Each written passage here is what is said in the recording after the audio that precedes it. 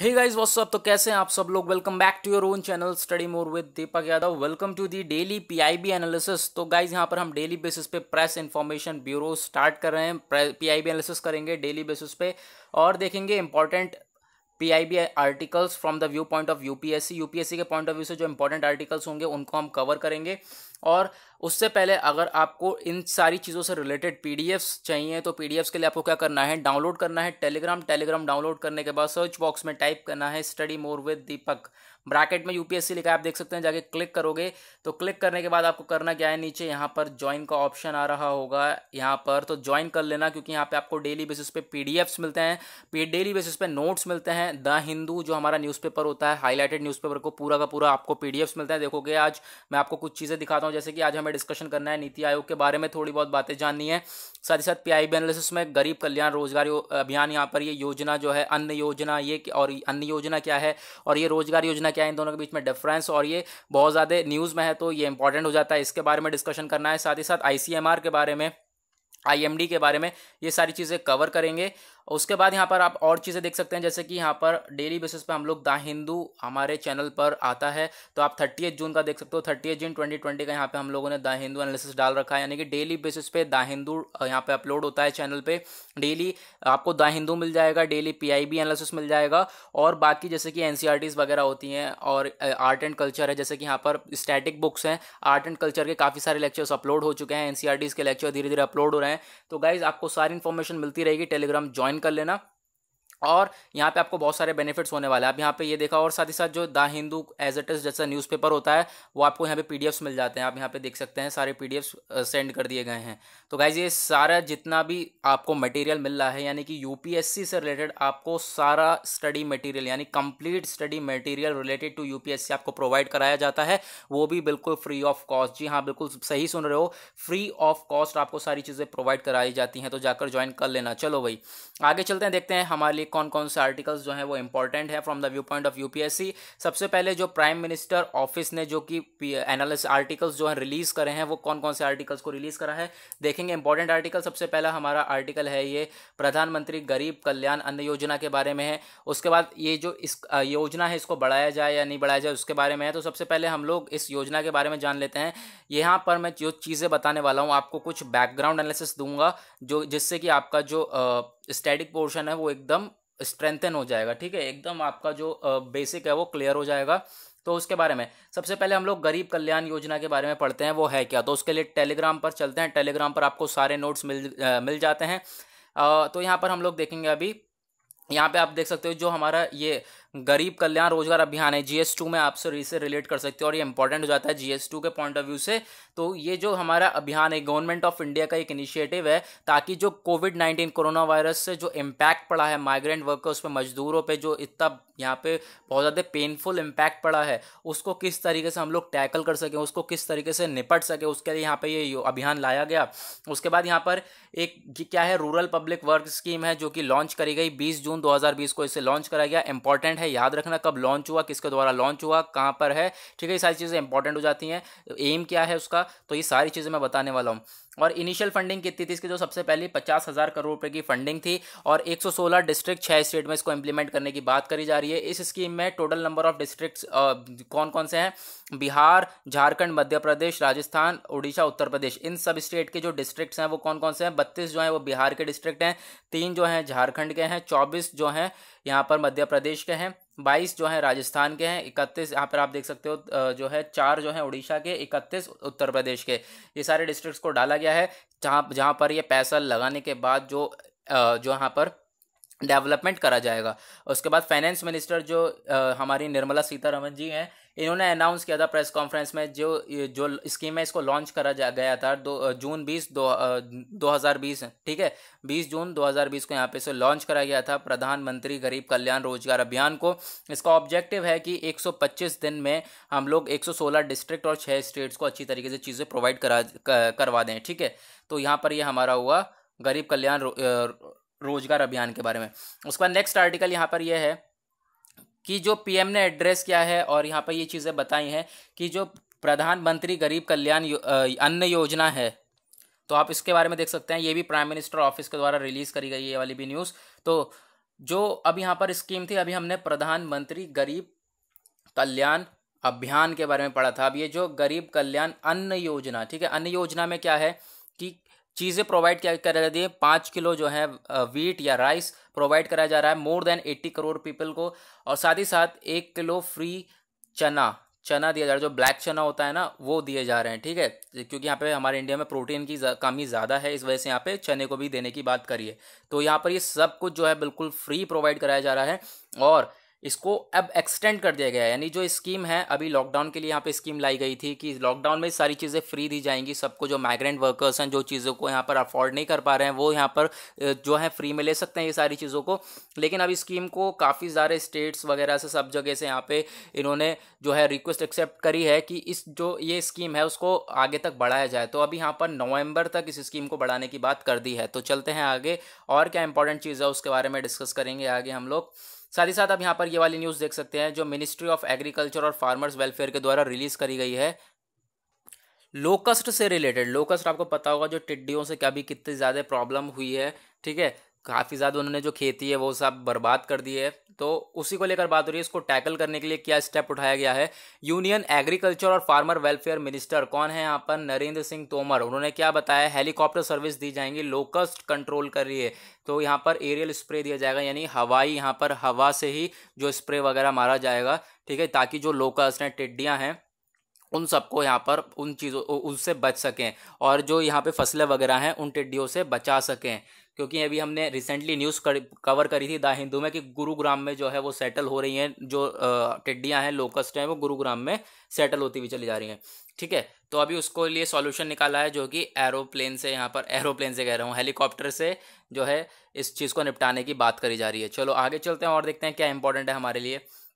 यहाँ पे हम लोगों ने अभी बात करी, देखो ये वाला बिल्कुल सेम आर्टिकल है। पीआईबी में होता क्या है, आर्टिकल्स जो होते हैं बहुत छोटे छोटे आर्टिकल्स होते हैं, आप देखोगे, खुद भी देखोगे ना वेबसाइट पे जाके, मैं डायरेक्टली वेबसाइट से पढ़ा रहा हूँ, तो जो आर्टिकल्स होते हैं वो बहुत छोटे छोटे होते हैं, तो और काफ़ी ज़्यादा बार रिपीटेड होता है। अब यहाँ पर देखो हमने ये पढ़ा, जो प्रधानमंत्री गरीब कल्याण अन्न योजना है, इसको एक्सटेंड करने की बात हुई है नवंबर तक, अभी हमने स्टार्टिंग में पढ़ा था, वापस ये न्यूज़ है, ये यही 3-4 बार है, ठीक है, काफ़ी ज़्यादा रिपीटेड हो जाती है। तो यहाँ पर हमने कवर कर लिया इसके बारे में। ये नवंबर तक जो है इसको बढ़ाने की बात करी जा रही है, नवंबर तक बढ़ाया जाएगा। उसके बाद हमने और क्या चीज़ देखी, हमने देखो अब ये वाली चीज़ देखी थी, लोकस्ट कंट्रोल के लिए जो है हेलीकॉप्टर का इस्तेमाल करा जाएगा अब, और एरियल वगैरह हवाई से यहाँ पर हवा में स्प्रे करी जाएगी चीज़ों को, जैसे कि कोई दवाइयाँ वगैरह, जाकि जो ये लोकस्ट वगैरह हैं इन चीज़ों से निपटा जा सके। और अब यहाँ पे उस हेलीकॉप्टर के बारे में बता दिया कि जो इंडिजीनियस एयरबॉर्न लोकस्ट है उसको कंट्रोल करने के लिए उसका कंट्रोल सिस्टम M117 हेलीकॉप्टर है। आपको बस यहाँ पर इतनी चीज़ें जान लेनी चाहिए कि M117 हेलीकॉप्टर है, जिससे कि इन चीज़ों को टैकल करेंगे, ठीक है। उसके बाद और क्या चीज़ें, यहाँ पर मिनिस्ट्री ऑफ डेवलपमेंट और नॉर्थ ईस्ट रीजन के द्वारा जो है ये न्यूज़ रिलीज़ करी गई है, और इस न्यूज़ के बारे में ये क्या चीज़ें मैं आपको बता रहा हूँ क्योंकि हमने पहले भी कवर कर चुके हैं। अब यहाँ पर क्या है, जो बैम्बू सेक्टर है, ठीक है, बैम्बू सेक्टर कौन सा होता है, जो बांस वगैरह बनाते हैं, इनकी जो मिनिस्ट्री ऑफ डेवलपमेंट और नॉर्थ ईस्ट रीजन जो है इसे कंट्रोल करता है, यानी कि बांस वगैरह को जो है उत्पादन करा जाता है। और बांस आपको पता है इतनी जल्दी उगता नहीं है, तो बांस एक लंबा हट्टा कट्टा बांस होने के लिए कम से कम चाहिए होता है 5 से 10 साल चाहिए होता है, ताकि वो अच्छी तरीके से ग्रो हो जाए। तो वो अगर एक बांस भी 25 रुपये का बिक रहा है, तो कितने अगर बांस, काफ़ी सारे बांस जो है वो लगाए जाते हैं। तो अब यहाँ पर बात क्या हो रही है, इकॉनमी को ग्रो करना है, हर तरीके से आत्मनिर्भर होना है। तो आत्मनिर्भर भारत अभियान को फॉलो करते करते यहाँ पे बैम्बू सेक्टर ने क्या स्टेप उठाया है कि ज़्यादा से ज़्यादा बैम्बू लगाएंगे और उनको सेल आउट करेंगे, ठीक है। जब वो अच्छी तरीके से ग्रो हो जाएंगे तो वो, मैं बताऊँ आपको, कई 100 करोड़ रुपए का जो है बेनिफिट होने वाला है इन बैम्बू को बेचकर। अगर एक बैम्बू 25 रुपये का बिक रहा है तो, ठीक है, एक अच्छा सा हट्टा कट्टा बैम्बू, ठीक है, एक बांस जो है वो अगर अच्छी तरीके से वहाँ पे लंबा चौड़ा बांस जो है उसको उगाने में टाइम लगता है, तो टाइम लगाने के बाद उसको, उस पर मेहनत करने के बाद उसको बाद में बेचा जाएगा। तो यहाँ पे आत्मनिर्भर भारत अभियान के ऊपर काम कर रहे हैं और इकॉनमी को ग्रो करने में भी यहाँ पर कुछ हेल्प मिलेगी।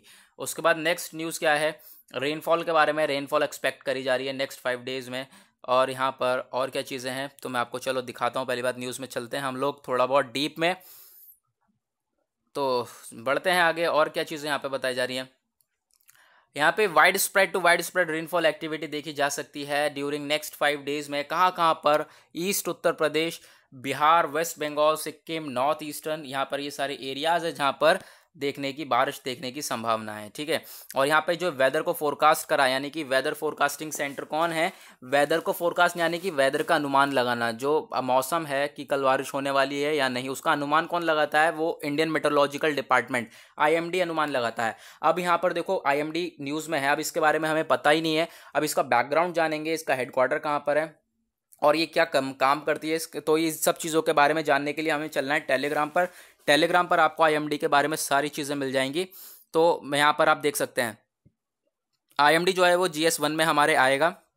ठीक है, अब जो ये इंडियन मेट्रोलॉजिकल डिपार्टमेंट है, ये एजेंसी है मिनिस्ट्री ऑफ अर्थ साइंस की, गवर्नमेंट ऑफ इंडिया की, और ये प्रिंसिपल एजेंसी है जो कि रिस्पॉन्सिबल है मेट्रोलॉजिकल ऑब्जर्वेशंस के लिए, वेदर फोरकास्टिंग के लिए। ठीक है, वही बात आ गई, यानी कि वेदर का अनुमान लगाने के लिए, मौसम का अनुमान लगाने के लिए कि कल बारिश होगी या नहीं होगी, कल कैसा मौसम होगा। और साथ ही साथ यहाँ पे और चीज़ों का क्या अनुमान लगाते हैं कि जो साइक्लोन्स वगैरह हैं, साइक्लोन्स वगैरह आएंगे या कहाँ पर जो है ट्रॉपिकल साइक्लोन्स आ सकते हैं। यहाँ पर ये जो एरियाज़ हैं, यहाँ पर इन चीज़ों का अनुमान लगाया जाता है। जो एरियाज़ हैं यहाँ पे आप देख सकते हैं, इंडियन ओशन रीजन हो गया, मलक्का स्ट्रेट हो गया, बे ऑफ बंगाल, अरेबियन सी। तो यहाँ पर इन सारी जगह पर जो है जो साइक्लोन्स वगैरह होता है, इनका अनुमान लगाया जाता है और साइक्लोन की नेमिंग करने में भी IMD हेल्प करती है। उसके बाद जो हेडक्वार्टर है ये हमारे लिए इंपॉर्टेंट, IMD का हेडक्वार्टर दिल्ली में है। उसके बाद कुछ इसके ऑब्जर्वेशन स्टेशन है, जैसे कि एंटार्क्टिका के साथ साथ इंडिया में भी बहुत सारे इसके ऑब्जर्वेशन स्टेशन हैं। और रीजनल ऑफिस कहाँ कहाँ पे? मुंबई, कोलकाता और नागपुर एंड पुणे, यहाँ पर इसके रीजनल ऑफिस हैं। इंपॉर्टेंट चीज़ क्या है, जो इंडियन मेट्रोलॉजिकल डिपार्टमेंट है ये इस्टेब्लिश किया गया था 1875 में हेनरी फेंकस ब्लैनफोर्ड के द्वारा, और ये अपॉइंट करे गए थे first meteorological reporter of the IMD। ठीक है, फर्स्ट मेट्रोलॉजिकल रिपोर्टर थे। मई 1889 में जो सर जॉन एलियट इन्हें अपॉइंट करा गया था फर्स्ट डायरेक्टर जनरल। ठीक है, फर्स्ट डायरेक्टर जनरल इन्हें अपॉइंट करा गया था इस बॉडी में। और साथ ही साथ यहाँ पे जो IMD का हेडक्वार्टर है, पहले ये शिफ्ट हुआ था, पहले जो सबसे पहले ये कहाँ था? शिमला में 1905 में, उसके बाद आया पुणे में 1928 में, और उसके बाद दिल्ली में 1944 में फाइनली सेटअप हो गया। इंपॉर्टेंट चीज़ है। चलो, IMD के बारे में हमने पढ़ लिया। ठीक है, अब न्यूज़ कोई सी नहीं छोड़ेंगे जो इंपॉर्टेंट होगी। तो आगे बढ़ते हैं और देखते हैं हमारे लिए क्या है इंपॉर्टेंट। उसके बाद यहाँ पे एक्सटेंशन की फिर से बात आ रही है, जो हमारा प्रधानमंत्री गरीब कल्याण अन्न योजना है, क्योंकि मैं कह रहा हूँ ना बार बार जो है न्यूज़ वो रिपीट होती रहती है। ठीक है, उसके बाद जो नेक्स्ट आर्टिकल है वो हमारा NBRI के ऊपर है। ये जो इसने एस्टेब्लिश करा है एक एडवांस्ड वायरोलॉजी लैब को एस्टेब्लिश करा है कोविड-19 टेस्टिंग के लिए। अब NBRI क्या है? नेशनल बोटैनिकल रिसर्च इंस्टीट्यूट ने यहाँ पे, जो कि लखनऊ में एस्टेब्लिश करा है एडवांस वायरोलॉजी लैब, यहाँ पर जहाँ की टेस्ट होंगे कोविड-19 के, कोरोना वायरस के जो पेशेंट्स होंगे उनकी टेस्टिंग करी जाएगी। और ये जो फैसिलिटी है ये डेवलप करी गई है ICMR के द्वारा। ठीक है, ICMR के बारे में मैं भी आपको बताऊँगा, Indian council of medical research. उससे पहले ये जो आप लैब बनाई है वायरोलॉजी लैब, इसके बारे में थोड़ी बहुत बातें जान लेते हैं। ये क्या है कि अब जो है ये इस लैब में 100 सैंपल्स पर डे, 100 सैंपल्स यहाँ पे a day in the first week जो है देखे जाएंगे। साथ में उसके बाद जो 500 सैंपल्स दिन में कर दिए जाएंगे, यानी एक दिन में 500 सैंपल्स लिए जाएंगे। तो चीज़ों को और ज़्यादा अच्छी तरीके से टैकल करा जाएगा, जल्दी जल्दी टेस्टिंग जो है रैंप अप करा जाएगा, ताकि चीज़ों को जल्दी जल्दी हम लोग निपटा सकें। उसके बाद ICMR हमने भी पढ़ा था, ICMR बॉडी के बारे में जान लेते हैं। ये Indian council of medical research, ये अपेक्स बॉडी है इंडिया की, और यहाँ पर ये वन ऑफ द ओल्डेस्ट और लार्जेस्ट मेडिकल रिसर्च बॉडीज़ है वर्ल्ड में। ठीक है, ओल्डेस्ट, सबसे पुरानी और सबसे बड़ी बॉडी है यहाँ पर। उसके बाद ICMR को फंड कौन देता है? Government of India through department of health research, ministry of health और फैमिली वेलफेयर के द्वारा इसको फंड दिया जाता है, उनकी हेल्प से यह रन करती है। उसके बाद चलते हैं और देखते हैं क्या है हमारे लिए इंपॉर्टेंट। उसके बाद हो जाता है ये नीति आयोग की क्या न्यूज़ है। जो ये क्लीन एनर्जी है वो सपोर्ट कर सकती है इंडिया की इकॉनमी को रिकवर करने में। क्लीन एनर्जी की बात क्या हो रही है? अब यहाँ पर क्लीन एनर्जी की बात हो रही है, जैसे कि एफर्ट्स हम लगा सकते हैं electric vehicle, energy storage, renewable energy programmes, इन सबको हम चीज़ों को चलाते हुए। तो यहाँ पर एनर्जी से रिलेटेड चीज़ें हैं कि जैसे इलेक्ट्रिसिटी वगैरह हो गई, इन चीज़ों के ऊपर हम ज़्यादा काम कर सकते हैं और इकॉनमी को हम ग्रो कर सकते हैं, ऐसा ये नीति आयोग ने रिलीज़ करा है। और यहाँ पर इंपॉर्टेंट हो जाता है हमारे लिए नीति आयोग भी। नीति आयोग को हम जो है ये भी इंपॉर्टेंट हो जाता है क्योंकि इसने न्यूज़ जो है वो रिलीज़ करी है। तो नीति आयोग के बारे में जान लेते हैं। ये क्या है? एक जो है policy think tank government of India की है। ठीक है, गवर्नमेंट ऑफ इंडिया की है। इस गवर्नमेंट इंडिया के द्वारा एस्टेब्लिश भी करा गया है। और इसका एम क्या है? जो गोल्स हैं, डेवलपमेंटल गोल्स हैं, उनको अचीव करना, यानी कि चीज़ों में डेवलपमेंट लाना, यानी कि जो है विकास करना, चीज़ों का, ठीक है। गोल्स को अपने जो है डेवलपमेंटल गोल्स उनको अचीव करना, ये हमारा नीति आयोग का काम है। उसके बाद ये एस्टेब्लिश हुआ 2015 में एनडीए गवर्नमेंट के द्वारा, और इसने रिप्लेस करा है प्लानिंग कमीशन जो कि फॉलो होता हुआ था पहले। अब यहाँ पे आपसे क्वेश्चन बन सकता है नीति आयोग से पहले कौन सा बॉडी थी, वो थी प्लानिंग कमीशन।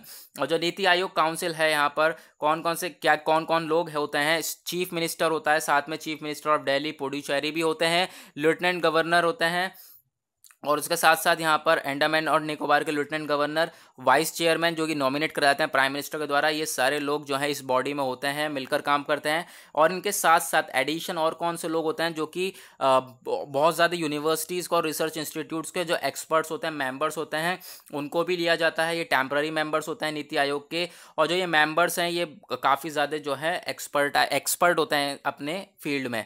तो गाइज यहाँ पर हम लोगों ने कवर कर लिया है अपना डेली पीआईबी एनालिसिस का। आज का हमने पीआईबी पूरा का पूरा कंप्लीट एनालाइज कर लिया है from the view point of UPSC. अगर आपने अभी तक चैनल को सब्सक्राइब नहीं किया है तो नीचे रेड कलर का सुंदर सा बटन आ रहा होगा, ठोक दो उसे। और साथ ही साथ टेलीग्राम जरूर ज्वाइन कर लेना, टेलीग्राम का जो लिंक है वो डिस्क्रिप्शन में आपको प्रोवाइड कर दिया गया है। तो गाइस आज के लिए बस इतना ही, मिलेंगे आपसे कल। आज के लिए बाय बाय।